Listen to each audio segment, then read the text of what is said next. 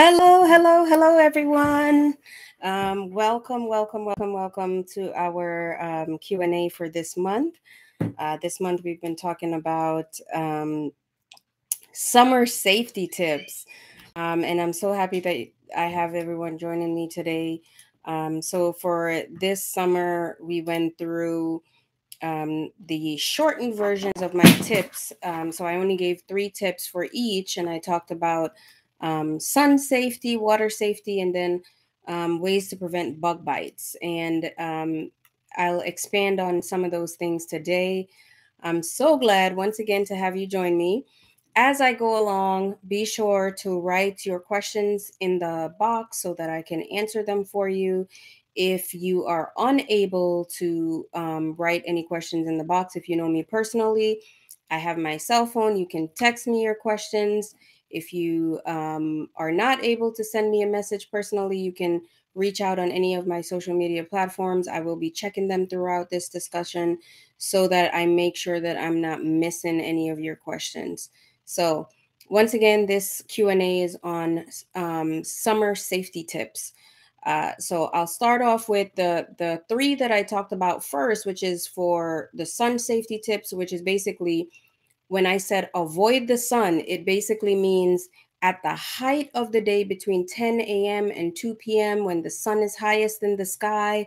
That's the time that you really want to avoid being out in the sun for long periods of time. And, if you are going to be out in the sun, which it's summertime, most of us want to be outside. Make sure you're putting on sunscreen at least SPF 15 or higher. I tend to recommend the ones that are like 30 or higher. And that's basically because usually you kind of use the number to gauge how long you're going to be exposed to the sun for. So 15 is like 15 minutes, 30 minutes, 50 minutes or an hour. So it's that kind of thing. So basically, we want you to make sure that you're staying safe. Wear a wide brim hat, UV sunglasses, and all of these things are really just to make sure that you are protecting your skin so you have beautiful, fabulous skin as you're getting older. And also to minimize the chances of getting skin cancers. And I know skin cancer, especially in communities of color, a lot of times we don't really worry about that because we feel like, oh, we don't get those things often, but that is not the case. We do end up, patients of color can get melanoma, can get skin cancers. So it's not just for fair skinned individuals, it is for us that are darker skinned. Also, make sure you're wearing sunscreen, make sure you're wearing those wide brimmed hats. And if you have to use, when I say avoid the sun, stand in the shade if you can. Do what you can to make sure that you're being safe. Okay. And then going into week 2, I did discuss about water safety.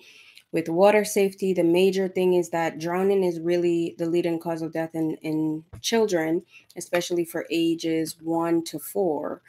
But we want to make sure that not just young children, but adolescents also, and children that are 14 years of age, basically teenagers. You want to make sure that they're being safe as they go out to these pool parties and things like that. So being attentive, so paying attention, and making sure that if you decide that you're going to use a life jacket, you want to use a U.S. Coast Guard approved life jacket, not a floaty.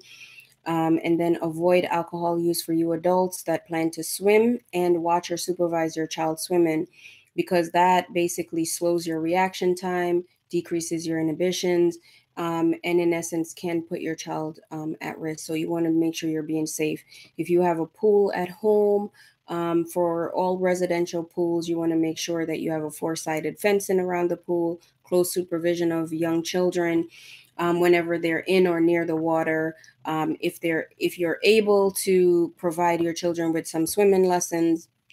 So just making sure that you're taking all the safety measures to ensure that your child is protected from drowning. Because again, the risk of drowning for infants, it's high in bathtubs. And then as you get older, then larger bodies of water like the pools or lakes and things like that. So you want to make sure that you are doing what is necessary to safeguard your children. The other thing that I wanted to mention too is that, you know, drowning doesn't necessarily mean that you're in the water flailing around screaming for help. Oftentimes what happens is that a person, any person can drown basically within a minute. And oftentimes it's very silent, it's quiet, quick process. So they just go under the water. And, if you are not being attentive, if you're not paying attention, then you might miss it. And so I just encourage you all to be attentive, be attentive. If you can get, like I said, if you can get your children swimming lessons, that really is the best thing to do so that they can protect themselves. But for you adults out there, and if you don't know how to swim, guess what? It's time to learn. Try it. Do your part, learn how to swim that you can help to protect your children also. Okay. And I know some of us, it's like, especially for us women of color, sometimes it's like, I'm not messing up my hair, I'm not having to deal with that pool water all the time. I don't, I understand because I've been there. But you want to make sure that you are doing what's necessary for your own safety and also for the safety of your children. So if you are willing to get them swimming lessons, why don't you join in the process and get yourself lessons also? I would really encourage that. And so for those of you who are just joining me, I see one question here. So you shouldn't drink wine and then go in the pool. That is correct. And I don't know how to swim and I don't trust anybody. So, you know what? When it comes to that, the drinking wine and then going in the pool, like I mentioned before, the issue is that, when you drink alcohol, that your inhibitions are delayed or slowed, and your reaction time is also decreased. So if you are in a situation where you're in a pool or you're in a lake or something like that, and you then need to assist someone else, your ability to assist them is now decreased quite a bit. And so that's why we don't typically recommend, any kind of alcohol when you're supervising children in a pool. Now, as an adult, I would say use your discretion. Some people can have one drink and it affects them dramatically, and other people, one drink is okay. But the rule of thumb and the recommendation from the governing bodies in medicine is no alcohol when you're swimming. And then the not trusting anyone. So if you don't trust anyone, that means you need to go learn how to swim if you don't know how to swim, because you need to be able to care for yourself while you're in the water. And if you are someone that have children, that you're able to take care of your children also. So again, for those of you who are just joining us, we're talking about summer safety tips. I've just gone through the safety tips that I discussed before about sun safety and then water safety. And the other thing that I had spoken about before was basically how to protect yourself from getting all these bug bites and mosquito bites. Some of us are really sensitive to those things and end up having these welts and, things that pop up because of the bug bites.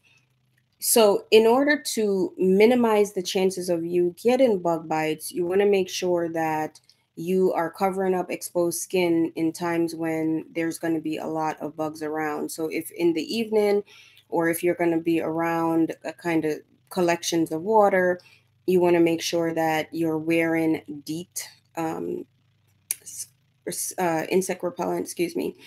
And you want to, if you're covering up, you want to make sure, like, let's say you're going hiking in the woods or something like that, you want to tuck your pants into your socks so that there's no exposed areas for ticks or anything like that to go into, and wear long sleeve shirt. And I know it's hot, so you're like, oh, how are you telling me to go put on some long sleeves and cover up in this hot weather? I get it, it's hot, but Do you want them bug bites or you want to be protected? So what I would recommend is, if that's the issue, wear a lighter fabric, wear breathable fabrics, so that even though you might be sweating a bit, it's a breathable fabric. And tuck those things in the socks, like I said, and wear long sleeve. Make sure you're wearing the insect repellent. And then the two things, the sunscreen, you want to make sure you're applying it before insect repellent. So you still want to wear your sunscreen, you're going to be out in the sun, but if you're going to apply sunscreen and then insect repellent, you tend to want to wait about 20 minutes before you put the insect repellent on. And the reason for that is that you don't want to block the effectiveness of the sunscreen.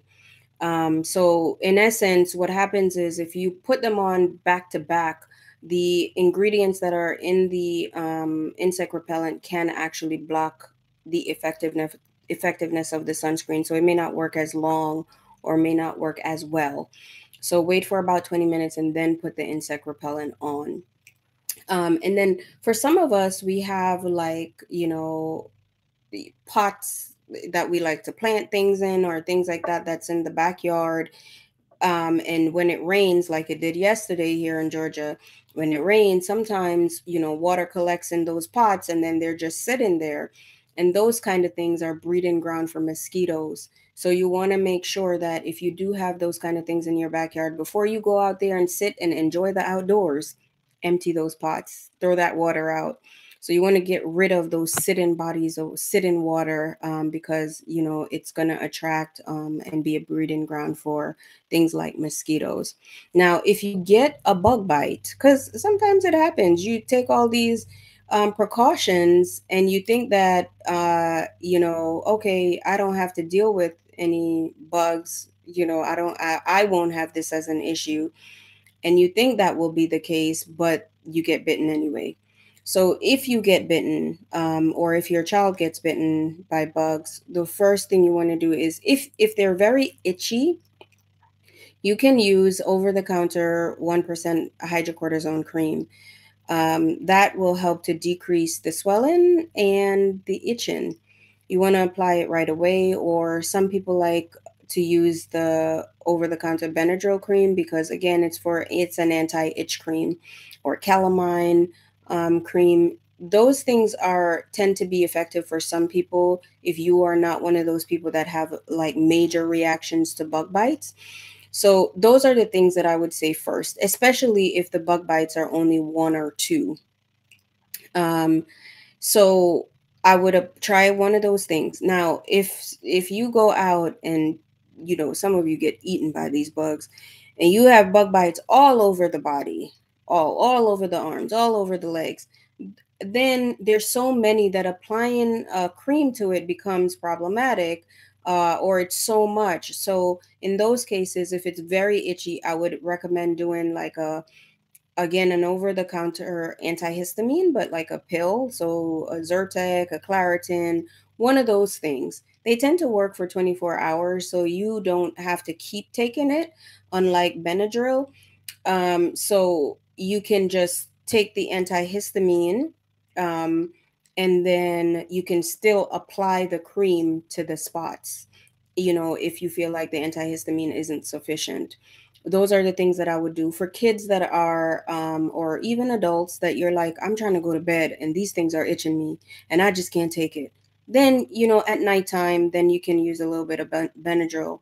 But I would say Benadryl would not be my go-to. It wouldn't be the first thing that I do. Again, if it's nighttime and you're trying to get rest and you realize that you just can't deal with it with all the itching, then absolutely you can use a little bit of Benadryl. If you have an infant, you need to check with your doctor. I'm not recommending just giving any child Benadryl. Check with your doctor first. But for us adults, it's, you can take a over-the-counter Benadryl. Now, let's say that you've done the cream, you've done, the antihistamine. These things are getting larger, they're getting itchier, they're getting more bothersome. If that's the case, what I would then recommend is try to get in to see your doctor. if you can't get in to see your doctor, this is one of the situations where I would say that telemedicine is actually very useful, because you can call in, and have a televisit depending on what your insurance is, or what the availability is. Have a telemedicine visit. Be prepared to show them the affected areas. So show the affected areas so that they can then go ahead and prescribe something a little bit stronger than the over the counter options that I've just recommended. So even with those prescription medicines, they may still tell you, take some over the counter Zyrtec, take some over the counter Claritin. So it's not to say that those things won't aren't, that you're paying someone just to tell you that.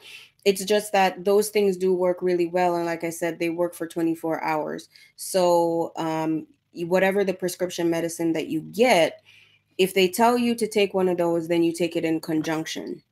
If they don't, then just ask. If you're unsure, ask before you go ahead and take it. But those are the things that you do before, if you do end up getting a bug bite, that you have a reaction to.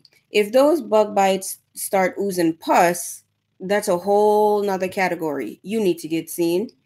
If you have tick bites and you were hiking, you realize you got home and it's like, oh, there's a tick on me, and you are concerned, and you go to Dr. Google, which y'all shouldn't do that, but you go to Dr. Google and now you see all these different things and you start to freak out.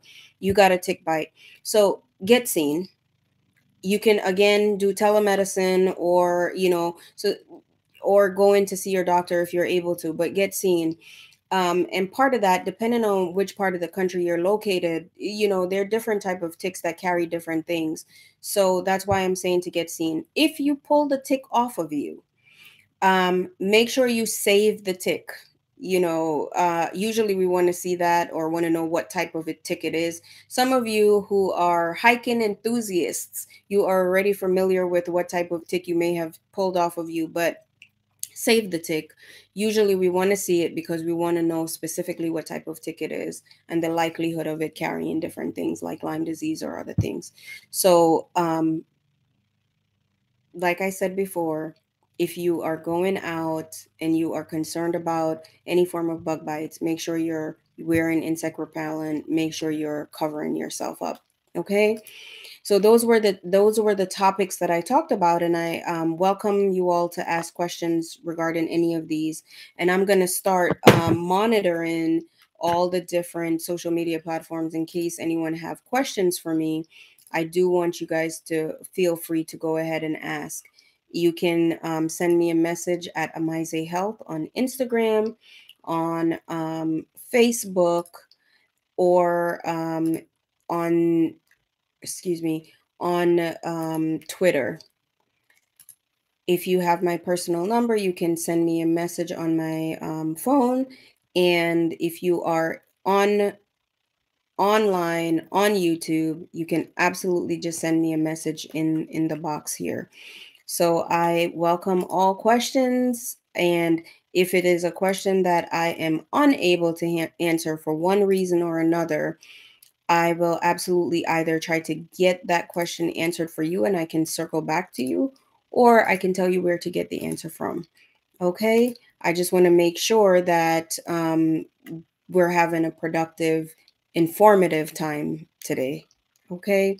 So, what questions do you all have for me this evening? Again, for those of you who are just joining, we are talking about summer safety tips, water safety, sun safety, and avoiding those pesky little bugs. Okay. So, what questions do you guys have? I welcome questions now. Otherwise, I will continue to talk about all the different things that I have prepared to talk about today. So, I'm just checking the box, our chat box, and seeing whether or not you guys have posted any questions for me here. Okay. And one of the things, while I wait for you all to post questions, one of the things that I wanted to kind of mention is if you are someone that is able to take a CPR class or learn CPR, please do it. Even if you don't save your child's life, or like if your child isn't in danger, you might end up saving someone else's child's life just from knowing CPR. So if you have the ability to do it, do it. And even children can learn. I'll say I've been teaching my daughter. Children can learn how to do it too. They don't, even they can learn. So I would encourage you, if you have the ability to do that yourself or you're thinking about it for your children, it is a great tool to have in your toolbox, knowing how to do CPR. Okay, what questions do you all have for me? And then one of the as I continue to wait for questions to pop up, I want to make sure that I mention the importance of staying hydrated um, in the summer. It's important because you want to make sure that we are avoiding heat exhaustion or heat stroke, which are two things that can happen. The temperature can get so high sometimes, and especially if we're out doing activities, sometimes we lose track of time and don't realize we haven't even had a sip. So I do encourage you, make sure you're staying hydrated. Try to carry water with you. And let me clarify this, y'all. Hydrated don't mean drink some soda. It means get some water in your system. Drink some water, okay? That's the best way to hydrate. Drink some water. Stay cool. For the, and I'm not saying that you can't have something else like, oh, little kids love icy pops. They should have some water along with their icy pop. But you want to make sure that you and your children are staying hydrated this summer, and make sure that you're doing things to prevent overheating. The kids are outside playing, their kids are playing baseball, soccer, they're running around. You want to make sure that they have their water bottles with them, making sure that they are hydrated. You do not want them to suffer from dehydration. Severe dehydration can land you in the hospital. So make sure you're staying hydrated, okay? What questions do you all have for me today? So, as I continue to wait for additional questions to come in, I am going to go ahead and mention a few more things. And one of the things that I wanted to mention is about vitamin D and getting vitamin D from the sun and how important it is. So, most of us, and I'll say most of us, especially since COVID happened, most of us ended up being vitamin D deficient. And the reason for that is because a lot of us don't spend that much time outside anymore. It's the kids are a lot of kids, you have to force them outside now because they want to stay inside and watch TV or be on a tablet or on a telephone or whatever the case may be. And for some of us adults, it's just like, oh my God, it's so hot outside. I don't want to be out there. So we spend so much time indoors now. We work from home. We do so much inside that we're not getting the rays from the sun that that we used to get. And the truth of the matter is you can get vitamin D from the sun. And it used to be recommended that, yes, you go out, specifically spend some time in the sun getting vitamin D from the sun. But the truth of the matter is, if you are not getting enough vitamin D from the sun, you can get it from your food. You just have to make sure that you're having food that is rich in vitamin D, or taking vitamin D supplements. Oftentimes, when you're deficient in vitamin D, we will replenish it by prescribing you vitamin D supplementation. So usually you can get vitamin D from foods like milk. Some people don't like cow's milk or don't drink it for one reason or another. But most of the other forms of milk, like almond milk or soy milk, they are fortified with calcium and vitamin D. But you can get it from salmon, tuna, mackerel, liver, eggs. So there are other ways for you to get vitamin D in your body. Just make sure that you're getting you're getting enough from a food source. Um, and for kids, oftentimes most of the cereals are fortified with vitamin D also. So you just want to make sure that you're eating foods that are going to give you vitamin D. So the reason why the recommendation for um, sun exposure is not the same as it used to be is because of what I mentioned before, which is the risk, the cancer risk, the skin cancer risk. So it's not to say, again, that you can't go out in the sun, because you can, you should. But when we wear our sun protector, our sunblock, or sunscreen, you're not going to get as much vitamin D from the sun because of the sunscreen. So and so it sounds like, it can be confusing for some people, because it's like, well, doc, you want me to get vitamin D in my body. I could get vitamin D from the sun, but you want me to wear the skin protector. What am I supposed to do? And my rule of thumb on everything is everything in moderation, right? Don't spend too much time out in the sun. Absolutely wear your sunblock if you're going to be out for longer periods of time. And then on top of it, make sure you're getting vitamin D in the food groups that you're eating. Okay. Those are ways that you can make sure that you are not getting vitamin D deficient. And some of the symptoms of vitamin D deficiency, and I'll just mention that because someone asked, some of the symptoms can be fatigue. Sometimes we just feel so drained and having low energy. And although sometimes hormones can be the reason for why we're feeling that way, vitamin D deficiency is actually one of the more common reasons to feel that way. Also, vitamin D and calcium kind of work together in the body, and it can impact your muscle strength. And then those are the key things. But the major thing that vitamin D does in the body is helping to build strong bones. So sometimes, for people who are deficient and deficient over longer periods of time, they can end up having thinner bones or increased risk for illnesses like osteomalacia or osteoporosis, or excuse me, not Malaysia, osteoporosis or osteopenia, which is lower bone density. And as you age, those lower bone density can increase the risk for fractures.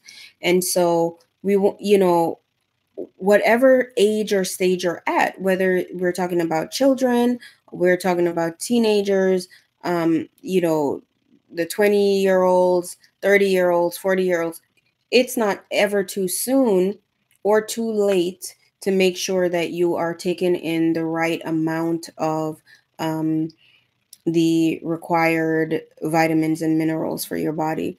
For some of us, if you know that your diet is not adequate for the things that you adequate for the vitamins and the recommended vitamins and minerals, then taking a vitamin supplement or a multivitamin would actually be recommended in those cases. Otherwise, if you're getting it all from your food, then you don't necessarily have to take any kind of vitamin supplements. Okay. Any additional questions for me? I am so happy to have you guys join me this evening. And so far, we've had some pretty good questions. And I would like to see if you guys have any other questions. Now, one of the other things that I tend to like to ask people is, if you have a topic that you want to hear me talk about, or do a Q&A on, please send me a message in the inbox, in the chat box, excuse me, or on one of my social media platforms at Amize Health. And that is on Instagram, Twitter, and Facebook, and then here on the YouTube channel. So basically, send me a message if there is something that you really want to hear me talk about or you have questions about, because the goal is really to get you all educated so that you're making great decisions for your life, so you can live a wonderful, amazing life and have amazing health. Okay. That is my goal here. I want you guys to be educated. I want when you guys go to the doctor that you're asking the right questions, so that you can make the right choices for yourself and your family. So, what additional questions do you have for me? Okay, so while I wait for some more questions, I'm going to go ahead and check the different platforms to see if anyone else has anything that they would like to ask.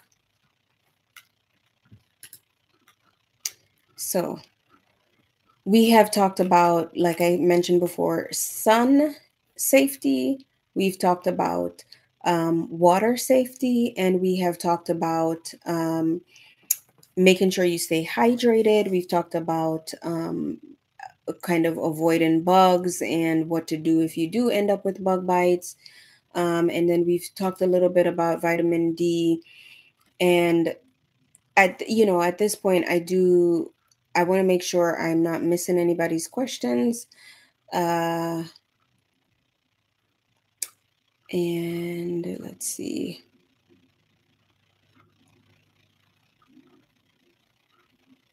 So, the other thing that I wanted to mention too is in this country, we really don't do it that much. I'm from the Caribbean and we definitely do it there a lot, which is when it comes to bugs, specifically mosquitoes, we use nets at night, nets around the bed to prevent the mosquitoes from biting us as we sleep.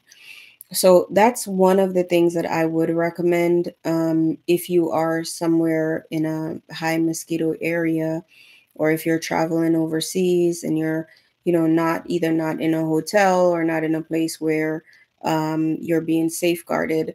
I would absolutely bring a net and sleep under a net, and that actually can be very helpful. And you can do it here also, so you don't necessarily have to wait until you go on on vacation in order to do that. Also, you can all pre-treat, or what we call pre-treat your clothes, which is basically spraying your clothes with insect repellent to ensure that you don't so that to repel them, because sometimes people don't really want this stuff directly on their skin, whether they don't like how it feels or smells, whatever the case may be. You can spray your clothes. You can also look for DEET-free insect repellents. Um, the DEET-free insect repellents, um, for some people they feel like it's just as helpful, like using like a eucalyptus type of DEET free repellent, because it's more natural, and for some of you, you like to use more natural products. So I would be a little bit weary of that, just because a lot of times, or a lot of the studies that has been done on this has shown that they don't really work as well, and so the Cutter lemon eucalyptus one was the only DEET free option that was shown in studies to be really effective. And so I would just be careful about choosing other ones that are not approved, or because they may not really work very well. And then you end up feeling like, well, why am I even doing this? Because the bugs are getting me anyway. So I would just be cautious about that, if you're using more natural products. And sometimes for some of the different oils that are in these things, they actually will attract insects. So I would just caution you on that. Okay. And then if you're hiking or anything like that, if you're wearing dark clothing, if you like to wear dark clothing, I would try to lighten it up a bit, because number one, if you're wearing lighter colored clothing, you won't feel as hot, but also it's less places for the bugs to hide. So I would just do that. And then I'm just trying to think of what other tips that I haven't discussed yet. Um, one of the ones that came up, and a friend of mine said this to me the other day, and I was like, "Ooh, tell me." One of the things that you can do is, if you are an avid gardener, is, be strategic with your gardening choices, which basically means if you are gardening, there are some plants that will help to repel certain insects. And so, I would just look into that as you garden, to use those kind of things to help as your insect repellents also. Okay. Any additional questions for me? You guys have been wonderful so far tonight. I'm so glad that we're on, and welcome to anyone that is just recently joining. We have been talking about summer safety tips.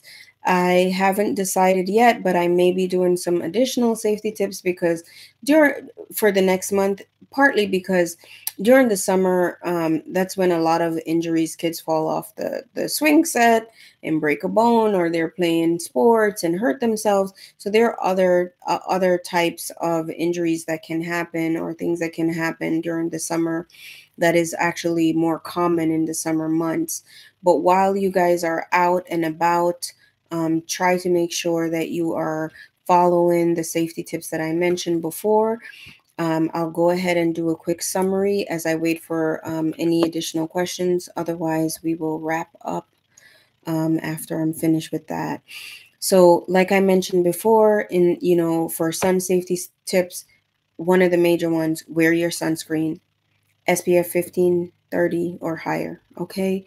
Wear a wide brim hat, UV sunglasses, and if you are going to use insect repellent, you're going out and you know there are going to be bugs there, you're using insect repellent, make sure you apply your sunscreen first, wait for about 20 minutes, and then use the insect repellent, like I mentioned earlier. Um, and then, if you need to, or if you're hiking or things like that, you want to cover up your exposed skin, tuck your pants into the socks. If you find yourself in a situation where you notice that you've had ticks on you and you pick the ticks off, make sure you keep the tick to show us. Get an appointment, get seen, especially if you're in an area where certain types of ticks cause certain illnesses like Lyme disease. And then for the water safety tips, make sure you're not using alcohol if you're trying to care for children around a pool or any body of water. Make sure you're using fencing around residential pools. And then you want to be attentive. Be attentive, because you will not hear if a child is drowning or if a person is drowning. You won't hear them screaming necessarily, because it's usually very quiet and they go under, and within a minute they can drown. So I would just, like I said, caution you, be attentive. Sometimes it's hard, we're out having fun, and you take your eyes off what feels like a second. But I would just encourage you to be attentive. And we talked about making sure that you remain hydrated. That is of critical importance, so that you don't get dehydrated or overheat, or get to the point where you may potentially have a heat stroke or heat exhaustion, especially if you are out playing sports or running around. You lose track of time and don't realize, wait, I haven't drank anything. Come on, get the water, bring the water with you. For kids, get the water out, icy pop, something. Make sure you guys are staying hydrated. It is of critical importance. I'm so glad that we were able to have this conversation, because these are things that I believe are very important as we go through these summer months. Things that have impacted my family personally, and things that I see in the office with children often, and with adults often. Okay. What questions, if any, do you all have for me? I'm going to go ahead and check all the social media platforms one more time. And you all let me know if there are any questions. You can go ahead and type them directly into the chat box, and I will answer them for you. Any additional questions for me? So If there are no additional questions, I am going to go ahead and wrap up for tonight. I thought these were important topics. I thank you all for those of you who have joined me. I really appreciate it. I have just checked all my social media. It doesn't look like I missed anyone. For those of you who have not been able to either type anything in, or if you can message me, please do so. If you have any topics that you want me to talk about, please let me know. I will be happy to address if I can. If it is a very, very specific topic that you just have a question about, you message me and I'll let you know if it's something that I can answer versus, these are whether it's something you can touch base with your primary care doctor about. I'm so glad that we had this conversation. I am taking a break from doing the kind of the longer videos on YouTube. So I'm only doing the short 3 tips each week until the end of the summer. And then for the longer discussions, I'll pick that back up in the fall again. And I will base it off of your comments and the things that you guys want to hear about. Okay. I'm so glad you joined me today. So for everyone that has been listening, thank you so much for joining again. I will be back again next month, fourth Monday, every fourth Monday at 8 p.m. We are doing these Q&A sessions, and it's always about that topic for the month. If you guys want to hear more about specific medical issues, let me know. If you want to hear more about ways to navigate the healthcare system, which is pretty much how I started this off, then we can talk about that also. But I want to do things that are going to be fruitful and productive for you. Okay? So you guys have a wonderful evening. Thank you so much for joining me tonight. And we will talk again soon. Check out my next video next Monday. And be sure to leave comments and likes and share with someone the information. Okay? Have a great night. Stay blessed.